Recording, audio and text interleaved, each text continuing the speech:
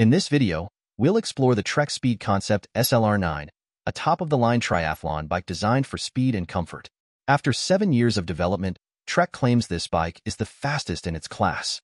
We'll discuss its features, performance, and comfort, as well as the bike's versatility and storage solutions.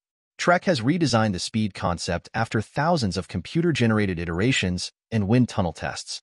The bike now features disc brakes, a new cockpit, integrated top tube storage, and Trek's ISO speed system. The ISO speed system decouples the top and seat tubes to provide compliance, reducing fatigue during the race. The top-end version of the Trek Speed Concept SLR costs £12,100 and comes with premium components like an SRAM electronic group set and a power meter. The test bike weighs an impressive 8.6 kilograms. The new cockpit allows for thousands of fit combinations, making it easy to adjust the extensions, armrest positions, and stack height. This adjustability ensures a comfortable and personalized riding experience. Trek claims that the Speed Concept SLR saves 6 minutes on the Kona bike course compared to its previous iteration. The bike's aerodynamic efficiency is not limited to wind tunnel speeds, as it performs well at slower speeds as well. The Speed Concept SLR delivers on its promises, offering a familiar and confident ride feel.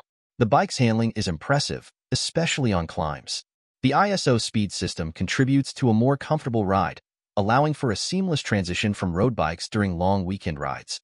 The top tube storage and aero down tube bottle are well designed and practical. The hidden down tube storage, however, could be improved for easier access in case of a puncture during a race. The Trek Speed Concept SLR is an impressive and fast triathlon bike, offering improved comfort, storage features, and adjustability. Despite its high price, it is highly recommended for those who can afford it and are looking for a top-of-the-line racing machine. Thank you for watching this video on the Hinchtain Dervide. If you're interested in